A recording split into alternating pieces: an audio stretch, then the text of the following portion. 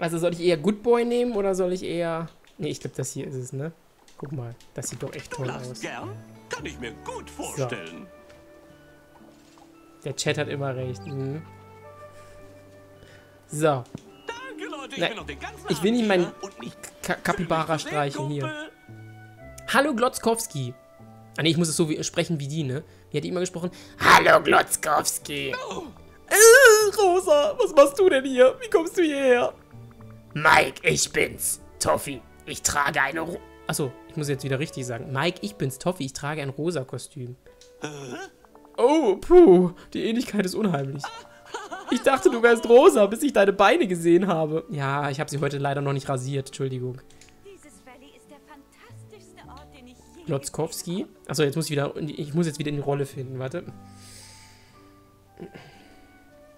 Glotzkowski. Wo sind deine Berichte, Glotzkowski? Oh, ich war beschäftigt und in einer anderen Welt und die kleinen Tiere hier haben alles gefressen. Ich mach sie fertig, versprochen. Das darf nicht nochmal passieren. Nein, ich werde... Weißt du was? Nein, ich muss das nicht hinnehmen. Hörst du mich, Rosa? Ich bin fertig mit deinen Berichten. Fix und fertig. Was? Ich bringe das zu Waternoose, wenn es sein muss. Waternoose? Er ist im Knast. Ich muss mich nicht mehr darum kümmern, was diese schreiende Anzugträger sagt. Geht es hier wirklich um die Berichte, Glotzkowski? Geh in dich. Lass alles raus. Da ist noch etwas anderes. Es sind deine Haare. Es sind deine Haare, Rosa. Was hast du gegen meine Haare? Die habe ich vorhin erst frisch angezogen. Guck mal, die sehen doch toll aus. Weißt du, wie lange das gedauert hat, die so hinzukriegen? 3 Haarspray-Dosen habe ich dafür verbraucht. Um die so hinzukriegen. Und so wird das gewertschätzt? Unverschämt. Meine Mutter hat die gleiche Frisur. Weißt du, wie es ist, wenn du jeden Tag zur Arbeit kommst und die Frisur deiner süßen Mutter auf dem Dorn in deinem Auge siehst? Lass mich wieder zur rosa Stimme wechseln. Glotzkowski, vielleicht sind deine Mutter und ich beste Freundinnen. Vielleicht stehen wir uns so nah wie Schwestern. Nenn mich ab jetzt Tante Rosa. Keine Witze darüber. Ja, komm, jetzt lassen wir alles raus hier. Du bist nicht meine Chefin, Rosa. Du arbeitest nicht einmal mehr in der Fabrik. Wenn ich meine Berichte zu spät abgebe, können du oder deine Schwester Sully damit nerven. Ja, los, Mike. Warte, was? Sully ist der CEO. Die Berichte sind sein Problem. Ich bin das Talent. Ich bin nicht sicher, dass... Ich bin sicher, das hilft, aber hat das geholfen? Fühlst du dich besser? Ich fühle mich so viel besser. Wow, das hat wirklich geklappt, Toffi. Ich helfe gern. Wir können nicht zulassen, dass sich unsere neuen Besucher in ihrem neuen Zuhause unwohl fühlen. Warum wedeln da die ganze Zeit die... Achso, das ist Mini. Ich dachte schon gerade, wer wedelt denn da mit seinem komischen Stern darum? Jetzt kann ich endlich aufatmen. Ich fühle mich erholt, verjüngt. Danke, Toffi. Ich glaube, jetzt kann ich es hier tatsächlich genießen. Übrigens habe ich gehört, dass die Dorfbewohner versuchen, sich mit Geschenken bei dir zu bedanken. Ja, das kommt manchmal vor, aber du musst dich nicht dazu gezwungen fühlen. Oh, ich schon. Hier, nimm das. Das ist wie auf Twitch. Da bedanken sich manche Leute auch mit Subscribe und Dings, ne? Twitch Prime is not a crime und so beim Streamer, aber ihr müsst euch jetzt nicht gezwungen. So, da kann man jetzt wirklich unterschwellig schön Werbung einschalten. So, ich drücke jetzt übrigens auch mal auf Werbung. Eine der besten aus meiner Sammlung. Das ist wirklich eklig. Was habe ich denn da gekriegt? Habe ich einen Popel gekriegt? Du weißt, dass Brody da ist. Ach stimmt, Brody ist ja jetzt da. Die war ja am Anfang nicht da. Stimmt. Wenn du tropfende, mit Rotz gefüllte Taschentücher eklig findest, dann ist das eben so. Ich hoffe, es gefällt dir. Da ich nicht mehr so ängstlich bin und nicht mehr niesen muss, sehe ich mir diesen Ort mal an und wie wir ihn besser machen können als je zuvor. Ich kann es kaum erwarten zu sehen, was du dir ausgedacht hast. Bis später, Mike. Das wird eine Runde. Mikes gebrauchte Taschentücher, was für ein großzügiges Geschenk. Wer platziert das irgendwo in seinem Valley? Ganz im Ernst, das ist ja wieder... Was mache ich jetzt damit? Kann ich das verkaufen? Warte mal, wir machen es anders. So, Moment. Ach, herrje, du weißt doch auch nie, was du... Och nein, Vroni, nein, es gibt kein Abo-Ziel. Psst. Das ist viel zu hoch. Das kannst du nicht voll machen. Vroni, es gibt kein Abo-Ziel. So, warte. Warte. Unter was ist das denn? Unter Sonstiges wahrscheinlich, ne? Das kannst du nicht kategorisieren. Das ist Rotze. Also ich weiß nicht, ob es stimmt, aber ich würde es jetzt mal vermuten. Ich muss es nur kurz suchen. Ich hoffe, dass es halt da ist, ne? Gut, dann machen wir es anders. Ich nutze den Filter. Warte, nein.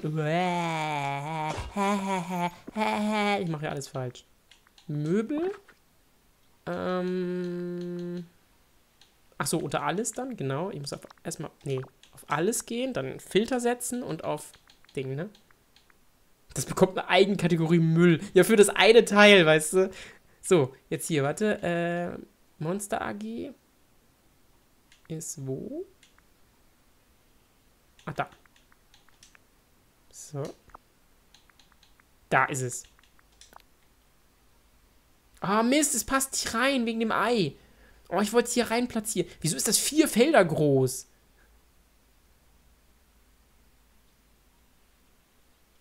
Es kommt hinter die Eier, okay. Ich will das mal angeguckt haben. Ich will mal sehen, wie das aussieht. Boah, Alter.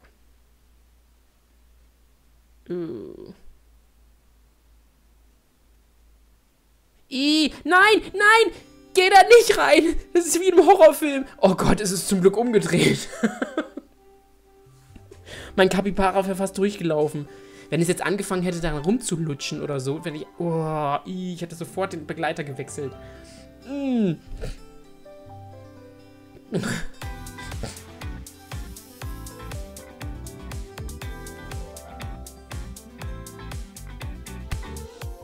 Dankeschön, Brody. Und danke, dass du wenigstens nur einen genommen hast. Das ist für dich schon echt eine große Leistung, dass du dich nicht gezwungen gefühlt hast, jetzt gleich alles voll zu machen. Dankeschön. Vielen Dank. Danke. Hässlich nicht zu übertreffen. Definitiv. Also, du gehst da jetzt nicht rein. Geh weg da. Das ist ekelhaft. Das macht man nicht. So, genau. Wir könnten noch weiter ernten.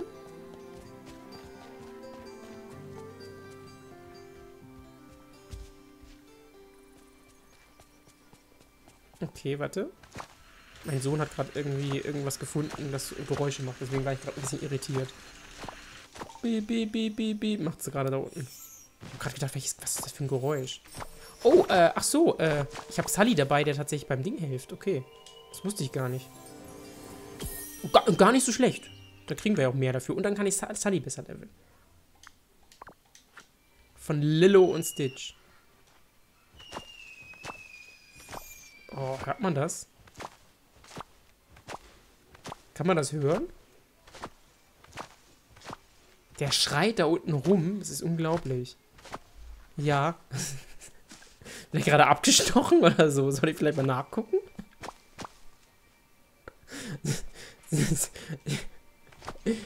Da quietscht jemand sehr laut. Oh Gott. Hört sich an wie Feuerwerk. Mal hier. Flup.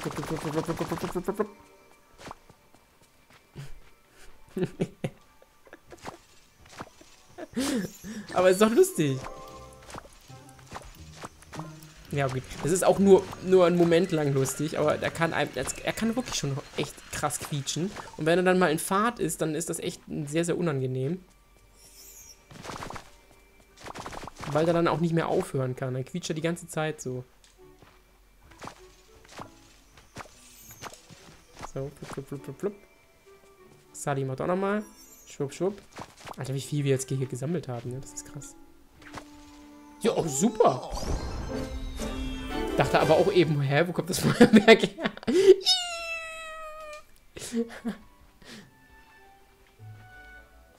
So schnell kann es gehen, liebe Leute.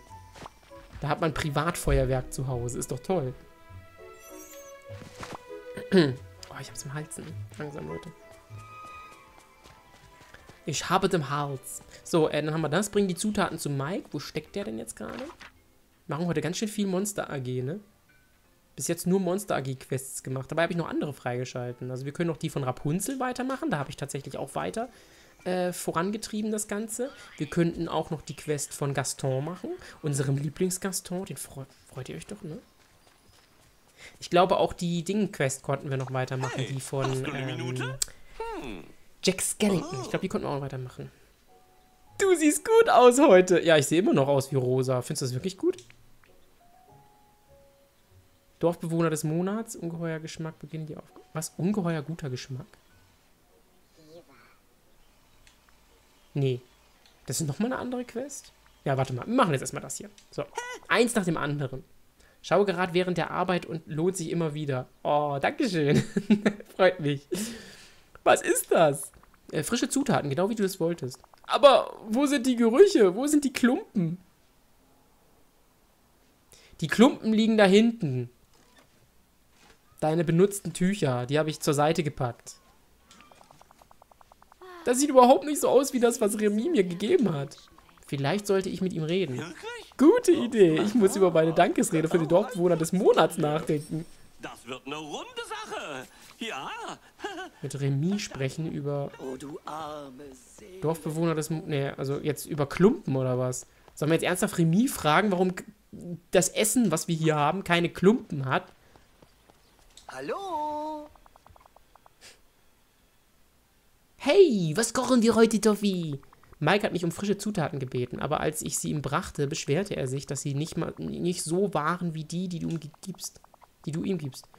Ich glaube, ich weiß, was falsch gelaufen ist. Ich achte immer darauf, dass jeder seine Gerichte etwas frischen Kompost enthält.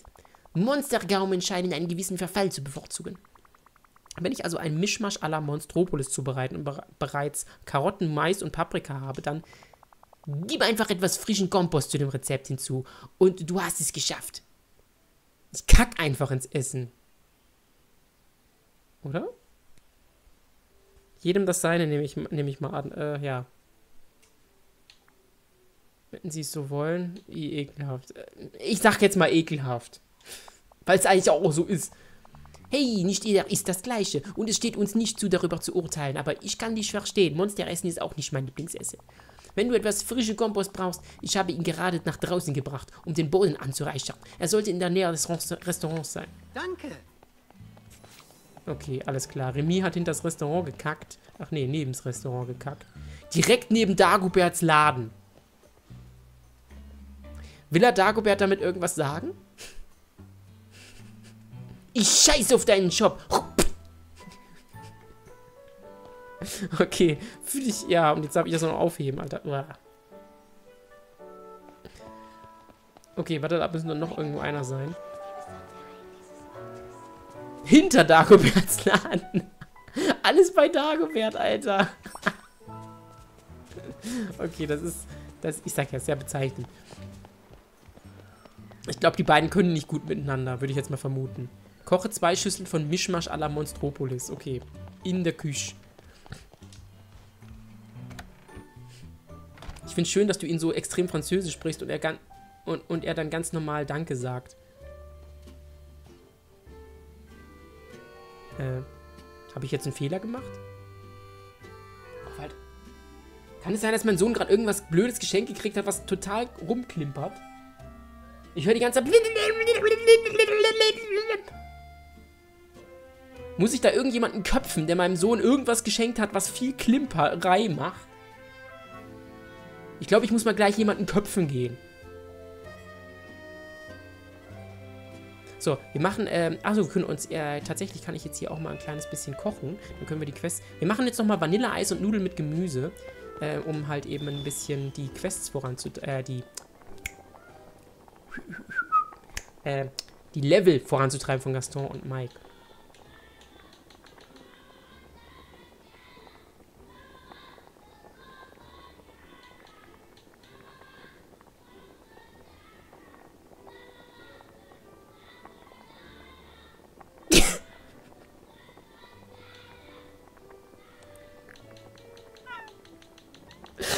Ja, wenn ihr schon meinen Sohn nicht sehen könnt, dann könnt ihr ihn wenigstens hören. Das hat er nicht von mir. Ich bin ja immer die Ruhe in Person. Ich bin ja immer so still.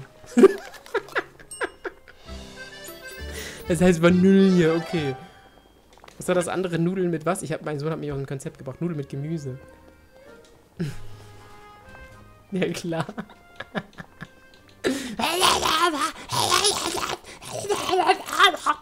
Es ist halt immer so, wenn Kinder müde sind, jetzt ist halt eben langsam ins Bett geht Zeit, wenn Kinder müde sind, dann werden sie halt sehr, sehr doof. Man sagt ja gerne, nach müde kommt doof. Und genau das ist bei meinem Sohn definitiv der Fall. Danke für Dummheit bestrafen, ich weiß noch nicht wieso. Der wird mal Frontsänger in einer neuen Heavy-Metal-Band. Wer weiß, vielleicht.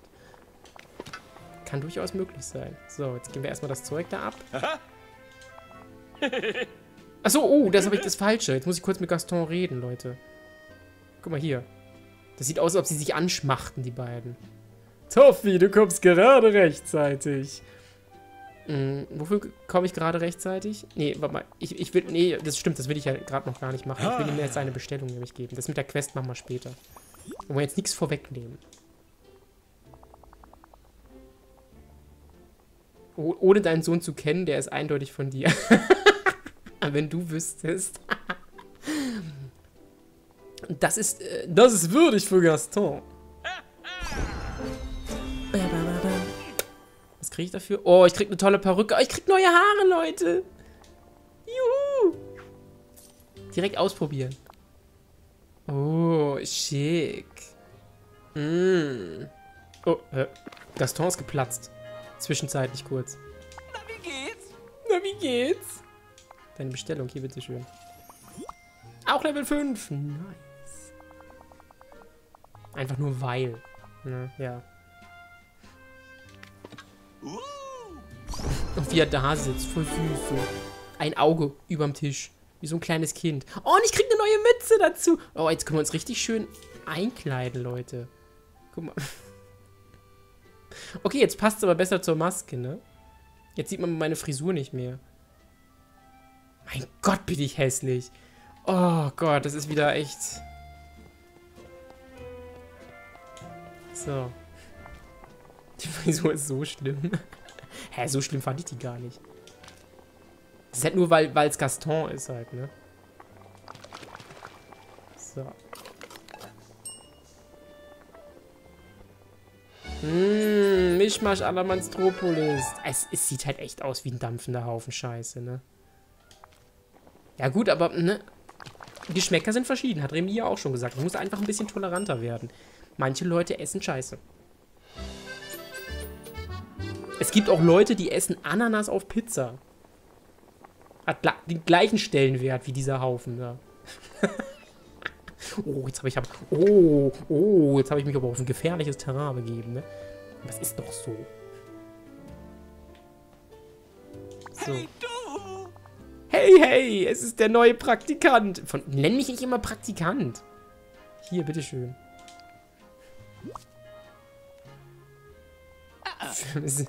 Simsli Sarah, ich fühle mich direkt angegriffen. Ich finde Ananas-Pizza voll eklig. Danke, Tommy. Es riecht köstlich, genau wie zu Hause. Jetzt muss ich das nur noch Sully bringen und ihn daran erinnern, welche der wertvollste Person im Dorf ist. Danach werde ich meine Dankesrede beenden. 1000 Dank, Tommy. Das wird eine runde Sache. So, jetzt ist Sully da. Jetzt habe ich alles gemacht. Das war eine lange Quest, ne?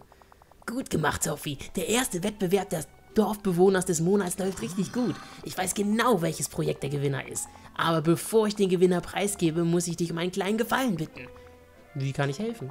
Nun, der Gewinner, er ist nicht Mike. Und ich hoffe, du kannst ihm die Nachricht überbringen. Am besten schonend. Würdest du das für mich tun?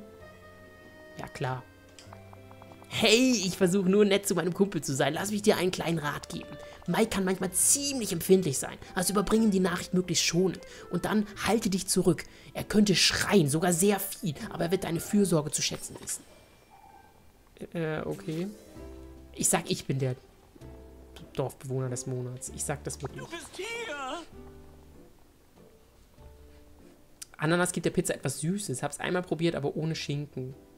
Ne, ich mag das nicht. Ich bin ja auch kein Toast-Hawaii-Mensch. es ist legitim, ich mache ja nur meine Scherze, ich übertreibe immer wieder, ihr kennt mich. Es ist total legitim, es ist total in Ordnung und so weiter. Aber ich bin halt kein Fan davon. Ich esse ja auch keinen Süßkram auf Brot. Ist wirklich so. Also ich esse zum Beispiel auch keine Nutella, ich mag keine Marmelade, außer in den seltensten Fällen mal oder irgendwie sowas. Erdnussbutter mag ich auch überhaupt nicht. Und deswegen gehört für mich auch was Süßes nicht auf die Pizza. Süß und salzig müssen für mich getrennt sein. Brötchen gehen nicht mit Süßkram und Pizza auch nicht. Und deswegen, da bin ich halt eben so gestrickt. Hey, mein Freund! Hier. Hey, Toffi, sag nichts. Du bist gekommen, um mir zu sagen, dass ich der Dorfbewohner des Monats bin und dass meine Dankesrede schreiben sollte. Das war ein Witz, denn ich habe sie schon fertig. Es mag hart sein, du hast verloren. Genau andersrum, Kumpel. Ja, komm, schonend habe ich es, ne? Schonend. Oh. Oh.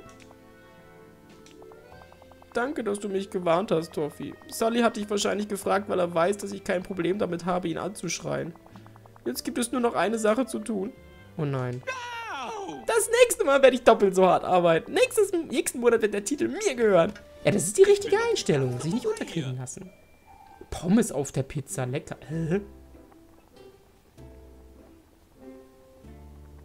Pommes auf Pizza? Das ist, als wenn man Nudeln mit Kartoffeln isst. Oder? Ich finde, das passt ja mal überhaupt nicht. Wie kommt man auf die Idee, Pommes auf eine Pizza zu packen? Also, gut, jedem das seine, ne? Aber ich finde, das passt überhaupt nicht. Wie hat Mike auf die Nachricht reagiert, dass er nicht gewonnen hat? Ganz ehrlich, das hat ihn nur dazu motiviert, nächsten Monat doppelt so hart zu arbeiten. Was für eine Erleichterung. Nochmals danke, dass du ihm das gesagt hast. Oh, und ich habe eine Überraschung für dich. Du bist der Dorfbewohner des Monats. Was? Damit habe ich ja jetzt überhaupt nicht gerechnet. Was? Das war so offensichtlich. Das war eine echt schlechte Quest. Es tut mir wahnsinnig leid. Herzlichen Glückwunsch. Ja, eben, und ich habe aber gar nicht mitgemacht. Ein echter Dorfbewohner des Monats hätte die Auszeichnung nie einfach so angestrebt. So eine Person handelt für das Wohl der Gemeinschaft und nicht für ihr Ego. Und nun zum eigentlichen Anlass. Ich kriege ein Abzeichen. Bitte platziere diesen Aufsteller für den Preis des Dorfbewohners des Monats im Tal und wir machen es offiziell. Okay. Mit der Maske, die ich gerade aufhabe. Als die hässliche Person, die ich gerade bin. Ich glaube, das wird kein hübsches Foto. Ich sag's nur. Hups. Nicht durch, ne? Was machen wir hier? Ah, genau. Guck mal, hier. Das haben wir noch gar nicht richtig wertgeschätzt, dass ich das hier aufgebaut habe. Deswegen machen wir das jetzt hier. So. Ach du Scheiße. Oh, jetzt ist das Mikrofon im Weg. Willst du mich verarschen? Ah, nee, so geht's. So. Aber ich muss es schon so rumdrehen wahrscheinlich, ne? Ah, das muss andersrum sein. Dann machen wir es so rum. So, oder?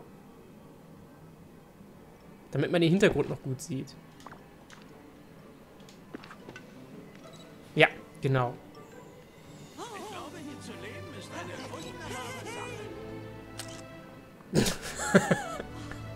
Wir müssen Ursula daran hindern, dieses Valley zu übernehmen. Ich habe auch echt ein Händchen dafür, die perfekten Momente für solche Fotos zu erwischen, ne? Dagobert macht Sully ein unmoralisches Angebot, Lust auf ein... Kann man jetzt rein interpretieren, was man möchte, aber es klingt halt irgendwie so ein bisschen zwielichtig. Dabei frisst Mike Donald auch fast auf und die Trophäe oder halt eben diese Plakette oder was auch immer das sein soll, verdeckt einfach Mike komplett. Toffi einfach Top-Fotograf. Mich würde keiner engagieren. Guck mal. Aber Lust auf einen bleibt immer noch. Also Dagobert hat wirklich Lust auf einen. Aber er sagt nicht, auf wen er Lust hat. Okay. Hätten wir das. War da noch irgendjemand, den wir noch nicht mehr gesehen haben? Nee, das waren alle, oder? Danke